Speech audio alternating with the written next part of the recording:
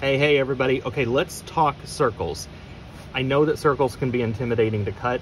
I get more intimidated sometimes on larger circles than smaller circles. So let's talk about some of the ways that you can accomplish circles. I chose the circle shape because that is a classic rosette window, and I wasn't messing around this year. So I know I went circles. I know they can be a little challenging. I wanted to give you a couple of ideas on how you might be able to accomplish a circle if cutting them is not your forte. First, I would say try to cut them, because listen, that builds character, right? You're going to become stronger and have better confidence if you just cut up your circles. So in this case, I just have a 3mm sheet of Tecta. I've drawn an outline. You can use your good old-fashioned glass cutter to kind of run some lines around those, take that extra off. You might have to clean up your edges a little bit, maybe with a grinder, or maybe not. If you did a really nice job and kind of cleaned it up on your own, it's gonna, any other imperfections will kind of settle out in the kiln. So that is one way in which to get yourself a circle. Another way are traditional circle cutters. I have the Silberschnitt. I love this for larger circles. You could use it for something this small. I'm just not sure that I would. You don't need this. This will do just fine, but here's an option for you to think about if you've got one. I also have this lens cutter, which cuts smaller sized circles, but put your glass on there. I happen to like this tip about using a little bit of a foamy plastic shelf liner because it keeps the glass in place better. Get yourself lined up there, run your circle, and then you have it ready to go. Now there's a score line then, and you can either kind of run some relief points and get your circle out. I cut up a bajillion circles myself for testing. I say bajillion. Honestly, it was probably about 40 circles. 40 circles is a lot. I used this thing, and what I was doing, this would probably give other glass artists a heart attack, but to run my score and just to kind of keep my sanity, I would flip it over. Now again, I had used this lens cutter, and so the glass was in there, and I was taking the back end, this kind of brass end, and I was just whacking the holy hell out of it and kind of breaking my glass out. And you know what? It worked. Out of 40, I had one that broke. The rest of them came out, and they were a little rough around the edge, and I had to work on that and clean them up, but it worked. And so it was easy for me, and I suggest that as maybe something for you to consider. Now, if you're just opposed to cutting circles, period, then here are a couple of other ideas for you to consider. I don't have a handy guide, but there is the option where you can kind of take squares of glass and stack them and then do a full fuse and it'll melt into a circle. I've seen some resources like that online. If I can find one, I'll drop it in a link in it. My concern about doing that is that's a lot of glass and the weight gets heavy. And if you're going to use this as an ornament, you don't want it to be heavy. So that's not the way I would do it, but that is one option for you to consider. Let's talk about some other options. Let me move some stuff out of the way. One other option is in some other videos I've done, I've bought good old-fashioned ceramic dinnerware, and this one I sprayed with zip, and then I put scrap glass in it and used it as a scrap mold, and I got a very nice, beautiful circle. Now this is the wrong size. I mean, I guess it would work. It just, my design wouldn't go edge to edge. But the concept is what I wanted to try to communicate to you. You could use a scrap melt by using some vessel, measure the bottom diameter, see how close it is to 3.5 inches. It's an option for you. Now in this case, this piece of glass ends up being thick because I put a lot of glass in, and therefore it's heavy. 9.7, 9.8 millimeters thick. That's quite a bit thicker. It's heavy. It would be a very heavy ornament if that's what you were going to use this for. If you're not going to use it as an ornament, that might not be a concern, but that's an option. Spray out some vessel that you can find to use as a scrap mold, and you might get good circles out of that. You could also take, this is a 1/4 inch piece of fiber paper, not quarter, sorry, 1/8 inch, right? Is that right? Yeah. You could take 3mm. You could take fiber paper, cut yourself a circle, and basically make a little scrap melt mold. Once you have that circle cut, let's imagine that that's a piece of Sharpie. Ignore the glass, but I've got a circle there. Cut that out. Use an X-Acto knife to cut that out.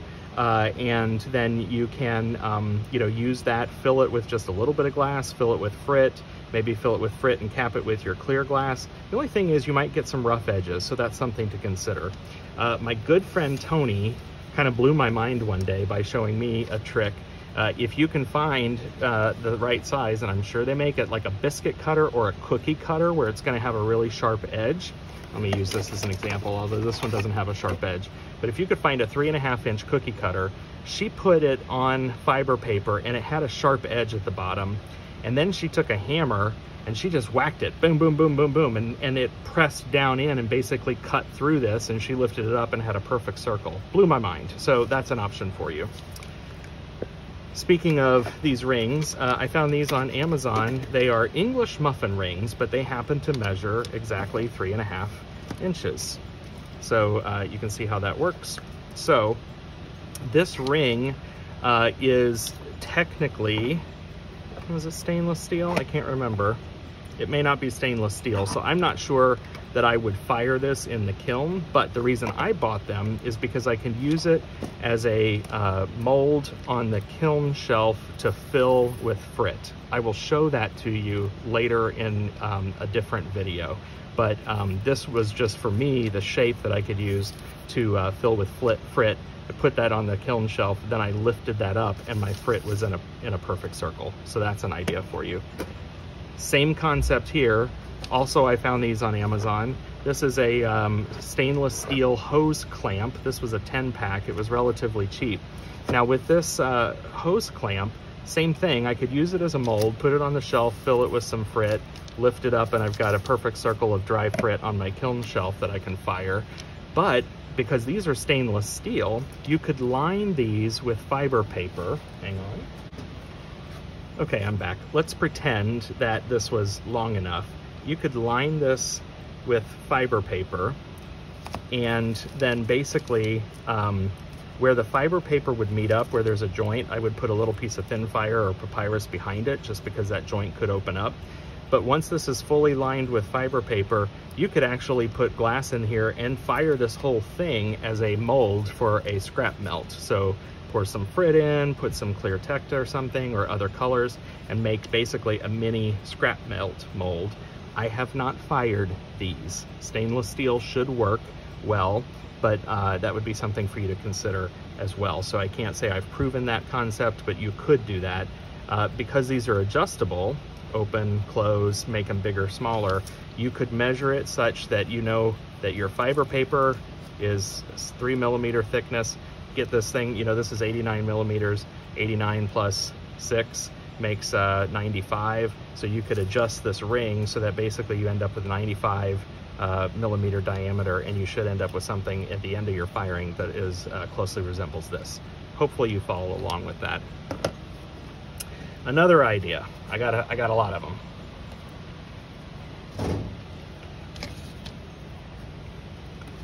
Okay, some of you may have other material in your studio that can be fired in a kiln and used as a mold. So I'm thinking of like vermiculite board, for instance. Is that what it's called? Or I have, I've played around with this Ceramiguard. This is actually an Armstrong brand ceiling tile. I made a different video on this, and so I can post a link to that other video. This might be harder for you to come by. I'm just sharing it as an idea. If you happen to have this, or maybe some vermiculite board laying in your studio, something for you to consider.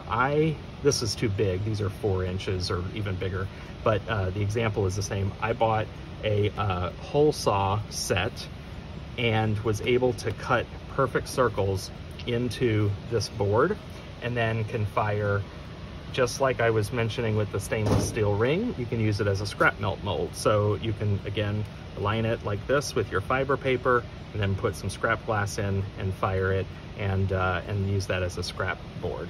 I did larger pieces, so these are larger holes. This was a scrap melt piece that I did that was in there in these circles. It's super thick. Obviously, this was never intended to be an ornament. I was doing this more as a puck for perhaps a drop vessel in the future. But concept applies if you want to try to do something like that. And then finally, the other idea, it's going to cost you a little bit more, but just have some water jet cut circles. I found a local supplier who is an industrial water jet cutter. He does all sorts of things, steel and granite and all sorts of materials. I called him up and said, would you consider doing glass? And so I paid him to cut water jets to a very precise measurement, in this case 89 millimeters, for me. That costs you more money than doing it yourself. Many of you are buying a 4-pack of these, a 16-pack. My intention, between testing and between the art shows that I want to do, I hope to make 300 of these ornaments. So I went with the easy route and found a guy. I bought the sheet glass, I took it over to him, and he cut my water jets for me. And so that made it a little bit easier for me to mass produce these. Don't ask for my supplier. I'm not going to give you his name because honestly, I don't know that he loved doing it, and it's not going to be his bread and butter. He did it for me kind of as a favor, but maybe you can find a manufacturer. The Glass Underground does water jet cutting. I know Contempo Art in Arlington, Texas. Kathy, she does custom water jets. You can find others who do that, and so you could consider something like that. In another video, I'm going to show you how I created my blanks, but these are ideas for you for circles. Let me know what other ideas you have. I'm sure there are some things I'm not thinking of. You could also not use a circle, so we'll talk about that in a future video too. Thanks everybody. I have been shipping decals like crazy. I am less than 3 days in, and I've shipped, I don't know, about 75 orders. So thank you for your support. This is going to be exciting. I cannot wait to see what everybody starts creating. Make sure that you're following the playlist, and if you haven't already, as a customer, you'll get a QR code to join the Facebook group. So when you pull that out of your package, make sure you scan that Facebook. If you've placed an order and you want to go ahead and join the Facebook group early, drop me a note, send me an email, fusingsupplies@gmail.com. Let me know that you'd like to join the Facebook group before you get your package, and we can make that happen. Thank you everybody for your support. Look for more videos coming soon. Bye-bye.